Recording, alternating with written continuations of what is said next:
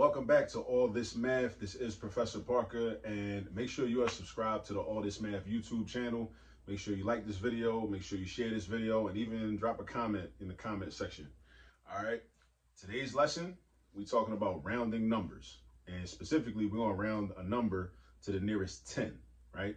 So that means we're gonna round it to the nearest, number that would be in the tens place in the number, all right?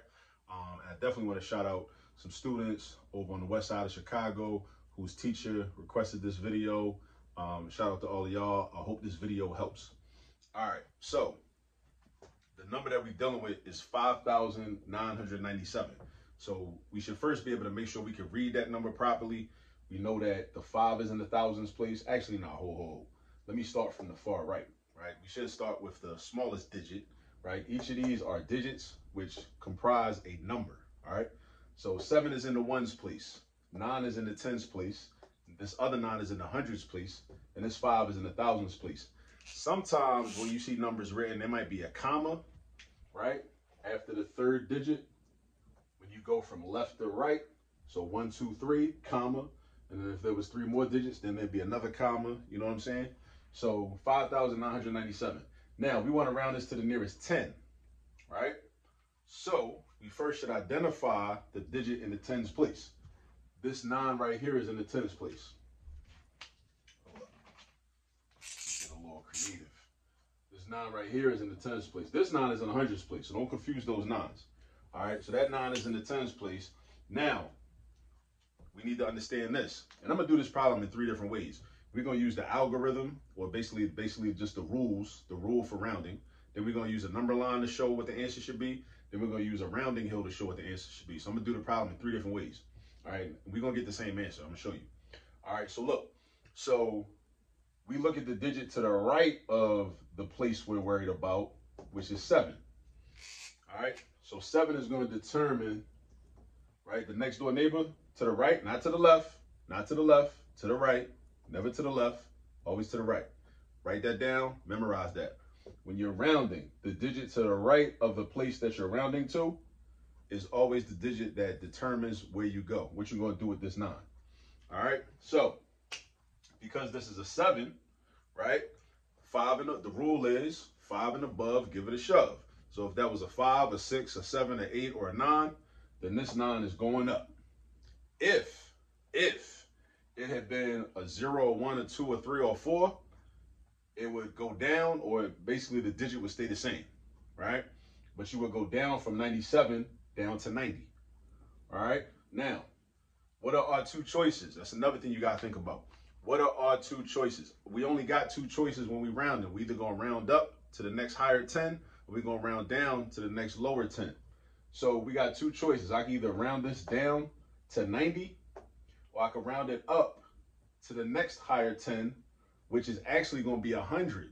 So again, see, this is why I wanted to do this problem, because a lot of times in school, the practice problems in class, they be easy, they be straightforward. And then you get one of these for homework and you're like, whoa, we ain't do nothing like this in class. I don't know how to do this, right? This problem a little different, right? Because of these 9s. When you see 9s, things are a little different, right? But we can still handle it. It's nothing too crazy, right? I'm gonna show you. So sometimes the 100 is going to be the next 10, right? Why does that make sense? Because 100 is just 10 tens. 10 tens is 100, right? That's all it is. 10 tens is 100, because 10 times 10 equals 100. 10 $10 bills is $100. So 10 tens is 100, just like 9 tens is 90. If 9 tens is 90, 9 times 10 is 90, 10 tens is 100. That's the same thing as 100. So sometimes the next 10 is going to be 100. So if I was rounded up to the next 10, if this was just 97, it would be 100. But this is part of 997. 997. So I can't go to 100. So that means we got to go to the next place value. And this, like problems like this, I'm going to repeat this. Problems like this where it's a bunch of 9s or a few 9s, we got to do these differently, right? Because sometimes we got to keep moving over to the next place value. So we go to the hundreds place and we say, oh, well, there's a 9 here. So that makes this 997. So if I go up, I'm actually going to the next 1,000, right? So if this was just 997, then the next 10 would be 1,000. But it's not 997, it's 5,997. So that means the next 10 is actually 6,000. It's going to be after the 5,000. So we got 5,997. So that means the next 10 is actually going to be the next 1,000. So that's something we got to understand. Sometimes the nearest 10 will be the next bigger 100. Sometimes the nearest 10 will be the next bigger 1,000, like we got in this situation. The next bigger 1,000 is 6,000. All right. So now that means that our answer is 6,000. Now you might be confused saying, but I thought we was rounding to the nearest 10. So why do we actually end up rounding to the nearest 1,000? Because the question is, you got to ask yourself, is like, where will we go? The 97 is part of 997, and the 997 is part of 5,997. So in order to get up to the next 10, you got to go to 6,000. 6,000 is the next 10. That's what it is. If this was just a plain number 97 by itself, we would go straight to 100. That's what we would do. We'd go straight to 100, and we'd be done. Or if this was just 997, we go straight to 1,000, and we'd be done, right? But dig this, though. This is why doing problems in different ways so students can visualize is very helpful. So watch what I do. We're going to do the number line. All right, so watch this. I'm going to draw a number line like that. That's our number line. That's our horizontal line. It's also the x-axis. When you get to algebra 1, this is going to be the x-axis, all right? Well, actually pre-algebra. You don't got to wait till algebra 1 for that. Now we're going to put 3 vertical lines. One at this end, one at the left end, one at the right end, and one in the middle. Now, what's going to go at the left end is the 10 that's lower than 5,997. The next lower 10. So if we count them by 10s, right? And you get all the way up to 5,980. And then the next 10 would be 5,990. And then the next 10 would be actually 6,000, right? So the 10 that's before 97 is 90. The 10 that's before 97 is 90. So that means we're going to have 5,990, right? Now the 10 that's after 5,997 is 6,000. Because if we count them by 10s, we're going 5,990. The next 10 is going to be 6,000. This is just basic counting. Because what if we was counting by ones? If we was counting by ones, 5,991, 5,992, 5,993, 5,994, 5,995, 5,996, 5,997, 5,998, 5,999, 6,000. So I only got, when I'm rounded, remember, you always got to remember, when you round it, you only got 2 choices. You're either going down or you're going up. Down or up. 5,990 if you go down, 6,000 if you go up. Now, what is this line for? This vertical line is for the halfway number, the halfway value. So halfway between 5,990 and 6,000 is this, 5,995. All right, 5,995. Now, we gotta plot. It's called plotting, right? Just like when you get to pre-algebra and you drawing graphs and you plotting points, right? We should introduce plotting right now. So this is what we're doing. So where is 5,997 at? Is it between these 2 numbers or is it between these 2 numbers? We don't got to worry about the exact location, but we know it's not between these 2 numbers because it's more than 5,995. And as you notice, the numbers get bigger as you go to the right. The numbers get bigger as you go to the right. So it's going to be over here somewhere. So let's say it's right here. 5,997. Now then you ask yourself, based on this picture, because that's all it is, it's a picture, right? Just like we see pictures, we see videos on Instagram, on TikTok, on wherever, right? On YouTube, right? We see pictures. We can judge, is this number closer to 6,000 or is this number closer to 5,990? Which is it closer to? I think it's closer to this one, right? As long as my eyes ain't lying to me. Yeah, it's closer to this number than it is to that number. All right, so that's why 6,000 is the answer. That's another way to see it, right? This way, this might not make as much sense. It might or it might not. Either way, it's cool. You can see it on the number line. On the number line, you can see it. All right, now let's do it one more way with also using the number line, but using what I call rounding hills. Rounding hills. So, all right, we drew our 2 vertical lines, one at the left end, one at the right end, and I put 5,990. Why? Because if I round down, that's what the number would be. If I round up, it's going to be 6,000. Because if we count by tens, the next 10 after 5,990 is 6,000. And then what's our middle mark? Same thing as it was up here. Halfway is 5,995. Make sure y'all understand it, right? Halfway.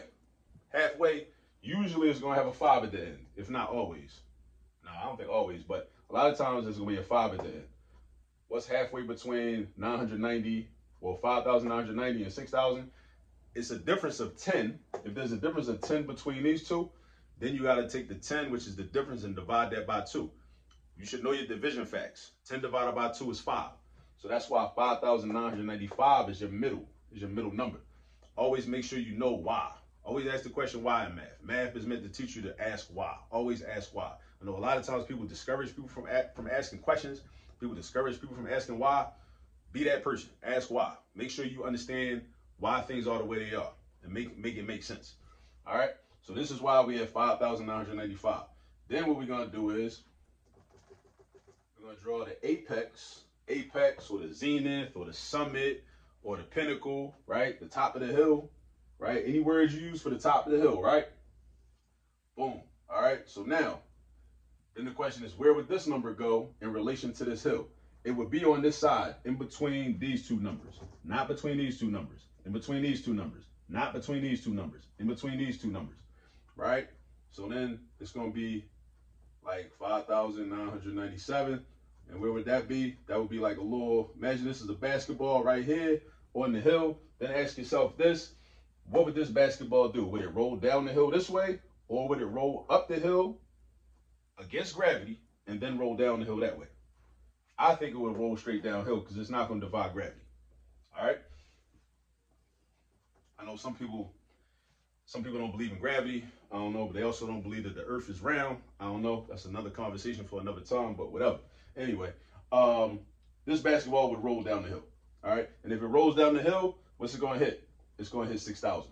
So look, we just showed 3 ways why when you round 5,997 to the nearest 10, the answer is 6,000.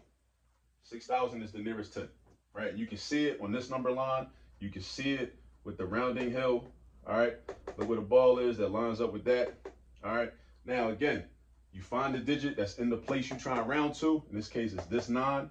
You always look to the next door neighbor to the right, never to the left, to the right, never to the left, to the right, never to the left, right? It's 7. 7 is graded, it's 5, it's part of the 5 or greater crew.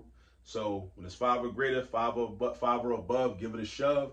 So the 9 goes up. So you're going up, but you can't just go up to 100 because it's not just 97. And then you can't even go up to, this is 997. So you can't even go up to 1,000 because it's not just 997. It's 5,997. That means your nearest 10 is actually 6,000. Your nearest 10 is actually 6,000, right? And that makes sense because, again, back to the purpose of rounding. What's the purpose of rounding? To create a number, or to use a number that is simpler to work with, and it's simpler to work with because it's got more zeros. It's got more zeros. 5,997, that's more complicated, right? Rounding makes things simpler. We want to make things simpler sometimes. Not all the time, but sometimes we just need a simple number that's close to the number we started with, all right? So rounding makes things simpler. And also another purpose for rounding, once you round, then you can estimate when you're adding numbers together, multiplying numbers together, dividing numbers by each other, or subtracting numbers from one another, all right? That's the purpose of rounding. When you're doing math, when you're learning math, don't think of it as a punishment, but try to understand what is it for? What's the purpose of what you're learning? And when we learn rounding so we can create simpler numbers that are close to the numbers we started with, that will then help us to do easier math, right? To arrive at results. And then, of course, what's the purpose of math? To make life easier and enable us to make better decisions. When we make better choices, life is good. You know what I'm saying? All right, so go continue to practice with these, and I'll see y'all on the next video. Peace.